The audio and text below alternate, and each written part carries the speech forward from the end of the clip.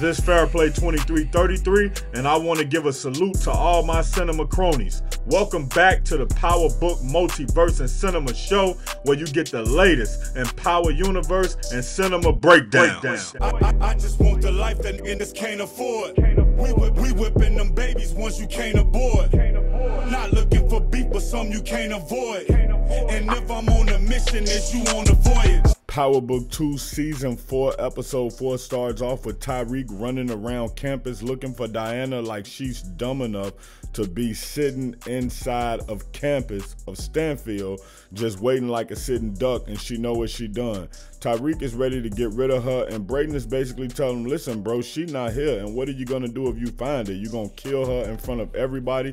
Tyreek is moving off pure emotion. This makes no sense to me. Tyreek has to understand that this won't end well for him if he does something to her on campus.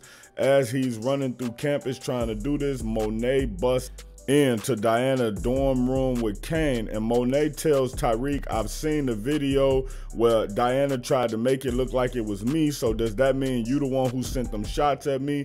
He was like, yeah, I knew I wanted to, but I didn't. That's true, he didn't, but what he actually just did was he didn't close that loophole. He left open that little thought in Monet's mind to say, who took these shots at me if Tyreek didn't? In my personal opinion, it was good that Tyreek came clean. He was smart for saying that, but he didn't close that loophole. Monet gonna wanna know who took a shot at her if it wasn't Tyreek, and if she ends up searching, she's gonna find out that it's Tasha.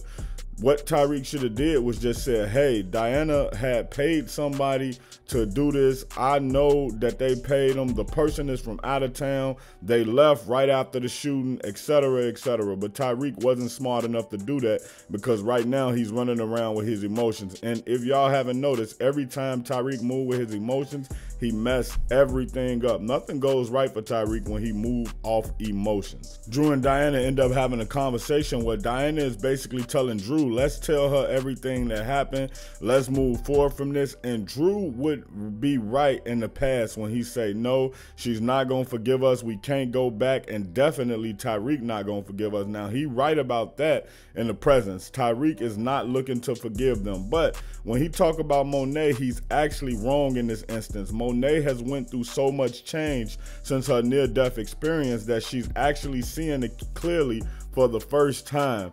But right at this point, they are on the run. They are looking for refuge, and there's nowhere to turn. Tyreek go talk to Effie about this situation, and I think this may be a fatal mistake for Tyreek to tell Effie that he looking for them. Not only that, but that, you know, he knows everything, because if Effie get another jam and she feel like she can't trust Tyreek, she got way too much information to give out on Tyreek. I don't understand why Tyreek trusts Effie so much. And then Effie basically tells Tyreek, yo, look, bro, you can't trust nobody in this game. What you thought you and the Tejadas was friends? Y'all not friends. But did you genuinely think they wouldn't do that to you? You think you and the Tejadas aren't some homies for lifetime? When have you ever been able to trust them, Tariq? Kane put the word on the streets that Diana and Drew are fair game. Well, actually, he just say Drew. He don't say anything about Diana. He tell them if they see Drew, and obviously, if they see Drew, they're going to see Diana because they ran off together. But Kane not playing any games. He want Drew. It's always been a battle back and forth between Drew and Kane, and that was created indirectly by Monet and Lorenzo, putting them in competition. Nobody listened to Kamal Tate. Kamal told Carter exactly what's happening, and Carter don't care. It's a possibility that Carter could be working for Zion the way he just brushed off his name like that. Don Carter could be dirtier than we actually know, and it's a possibility that he's not driven to take the Patricks down because they drug dealers and they dirty. He could be driven to take the St. Patrick's down for reasons unknown to us, but he's definitely dirty. Kamal tells him, hey, Roman snitched. We know that he's working for a mid-level guy named Zion. Let's go shake the proverbial tree and try to get something out of him. And Carter basically tell him, listen, man, this is my task force. You get away. I'm not trying to hear that. You follow the leads that I tell you to follow, or don't follow any leads at all. Tyreek tells Pinky he needs an eye on Diana. Pinky tell him for sure, per usual fee. So you know he got to drop that bag on her. The one thing that I don't like, brief intermission. If you have Facebook, go join the group Power Book Multiverse and Cinema. Go become a member of the group Power Book Multiverse and Cinema. If you have an Instagram, follow me at FAIRPLAY_2333. Tariq be texting all this stuff back and forth like his phone can't be traced, like they can't subpoena the phone records. That's the thing that I don't like. How can you text her, oh, I need eyes on Diana, with all the information that Don Carter know? It's only a matter of time before he will be able to put that together and tie in like some probability based off of these phone records. Now, that's the one thing that I think is unrealistic about Power, the way that they talk on the phones, the way that they text so freely about crime. I doubt that it'll ever come back to bite them, but it should, at least a little bit. And I understand for some of y'all may say, oh, they have burner phones. Tariq used one phone for everybody. It's weird to me. Monet goes back to the house and she's still trying to find Drew and Diana. And Jeanette tell her, listen, that Detective Carter is downstairs, so clear your face up. Now, what Detective Carter do that's dirty, he's not supposed to tell her anything about the investigation, but he ends up telling her that somebody who fit the description of Tariq was seen leaving the scene after she was shot. So that's him playing dirty. That's him trying to turn everybody against each other. That's him trying to make them explode from the inside. Like I told y'all, at the end of this, we may find out that Detective Carter is dirtier than we may even know. Diana went to Salim for refuge and he did exactly what he was supposed to do. He helped her get away. Now, the thing is, Tariq had eyes on her. She went in there, Pinky told him. Tariq know Diana better than she know herself, so he ended up showing up to Salim, pressing him about where Diana was. Tariq had already done pulled the strap on him. He started talking greasy to him, and Salim probably felt like, you not gonna shoot me, you ain't built like that. So he tried to buck the system. As he tried to go against Tariq, boom, boom, boom, boom, boom. One shot go off, Salim go down. Spoiler alert, Salim is dead. Tariq says, look what you made me do, and he runs out the house. I think he had to kill Salim anyway. It was just too much beef brewing, too many lies between them. Now, what I will wonder is, how will this come back on Tariq? Will it be cameras inside of the house? Will people know Diana was there? It's a strong possibility that Diana texts Salim she need to come over there, so they'll look through his phone and see that she was the last one there, and she may have to answer to what happened to Salim. Kane shows up to the black tie event with Noma, and he runs interference while Noma talks to a politician, a crooked politician named Wiley. Now, Noma is basically trying to get him in her good grace because she need to be able to get her product or whatever she need moved freely without getting in trouble. So this is how she do it. Now, Kane was very impressive under this situation. He even ended up lying and telling the guy he graduated from Clark Atlanta in 2016, which would give them some familiarity. Now, Kane ended up having to run out of this thing and leave the dude standing there, but I think he impressed the guy enough where Kane is going to be able to use this guy and maybe not knowingly do illegal things with this guy, but kind of like Ghost was with Tate. Tate was, you know, after his own interests, and before Tate knew anything, he was in too deep with Ghost. Kane's smarter than we've been giving him credit for, or Kane got a lot smarter once he got under Mecca. I would say Kane got a lot smarter once he got under Mecca. We have this dope flashback of Monet and Drew. It probably takes time between like 2010 when we look at how big Drew is and the possibility of Drew age. Now, Monet go on a drug deal. She takes Drew with her. The guy is very disrespectful. He talking to her crazy.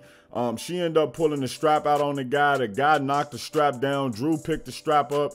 And Drew is actually a good shot at a young age. He's tussling with Monet, but Drew blow his cap right off his head, knock his wig back. Drew opened his Brussels sprout. Now, after Drew do this for Monet, she should never have a foul word to say about Drew again. She should never be into it with Drew again. But how soon do people forget what you did for them? It's a saying, you can do something for a person 99 times, but that one time you tell them no, they gonna act like you ain't never did nothing for them. And that's how Monet is acting. But this is a flashback, so it definitely gave her some clarity.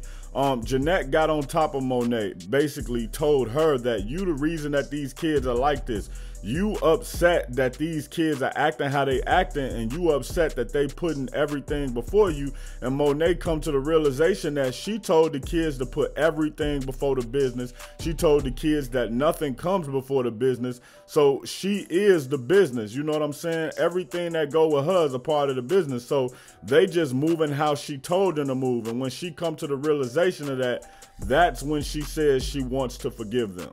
Kane got the drop on Drew and was about to kill him, but Monet called Kane in the nick of time, and she told him, don't do it, let her speak to Drew. Monet told Drew that they can fix everything, they can talk about it, and so Kane was upset. And Drew said, you've been running around chasing me all day trying to kill me, and then you gonna stop just because Monet told you you'll always be a mama boy. He said something a little more explicit than that, but Kane didn't like that, and Kane beat him up, beat him bad, beat him down.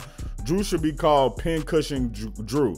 Not for the reasons y'all think, for the reason that he get beat up all the time. Kane tells him, yeah, I probably can't kill you, but you dead in the streets, and that you and Diana working for Noma, that's dead too. But it's a win-win for Drew and Diana because they wanted out the game anyway. They didn't want to be in the game no more. So it's good for them, for him to say that they can't hustle. But let's see how this turns out. Tariq ends up finding Diana, and just as he is about to kill her, Monet busts into the apartment, and she tells him that she wasn't about to let him kill her, and also that Diana is pregnant. Now, I think with all the information that Tariq told to Effie, it could come back and bite him in the ass. I don't see Tariq coming out clean on the other side of this. Now, I don't see Tariq getting killed, but I definitely see Effie feeling jealous about this. I feel like Effie gonna look at this situation and be like, I did all of this stuff to protect Tariq, and Tariq go get Diana pregnant. And I also think that Effie will look at this situation and say, hey, all of this stuff that Tariq won't forgive me for is regular stuff that you just chalk up to the game. But Diana tried to kill his mom, and he can forgive her, and that could set off a chain of events in Effie's mind that make her do some things that we don't know, but they definitely will be crazy. Nonetheless, Tariq runs out the house like a little scared kid watching a horror movie on Halloween by themselves. I think what's most important though, Monet is trying to change her ways, and she's trying to forgive her kids the same way they forgave her for killing Lorenzo. And this is what Diana wanted anyway. All along, Diana just wanted a close relationship with Monet. After catching the body, Tariq goes to the club with Brayden so he can smoke on that Celine pack. And Brayden show him how the operation is working. The operation is running seamless. Tariq is in the game again. They got the merchandise and they selling the drugs through the merchandise. It's easy peasy. Now, will somebody catch on to him? Maybe Don Carter will. Who knows? But they've had significant success in the drug game, and they've had sophisticated operations where they've been able to kind of elude getting caught. Now, they did get caught for Cap No Frat, but Brayden took the blame for it, and he had immunity, so nothing could happen behind that. They could never prosecute them for that again either. So the last thing you'll see is Tariq in the club. Anya's there. Tariq walk over there and he tell Anya whatever, he tell the bartender whatever she having, I'll have. She tells him, I don't need you to buy anything. He look her up and down and say, I can see that, but I want to. Now, the biggest issue I have with Tariq on this scene is that he told her his name was Tariq. So he didn't learn anything from Slim. He didn't learn anything from Kanan. Out of all the names he could have gave her, he gave her Tariq, and I think that was definitely an amateur move. He could have said Eric, he could have said Kanan, he could have said Slim, he could have said James. It was so many names he could have gave her. Well, when Anya go back and say, hey, I met this new guy, his name is XYZ, Noma would have been like, man, I got to do some research on this guy. Who is this guy? Salute to everybody who tuned in for this video. I appreciate all y'all support. This was Fairplay 2333, and this was my breakdown of Power Book 2 Ghost Season 4, Episode 4. Salute to all the cinema cronies. Check out my original Chicago hood movie in the end screen, No Time to Play Fair. If your favorite Chicago rapper turned his mixtape or album into a movie, it would be No Time to Play Fair, starring and directed by me, Fairplay 2333.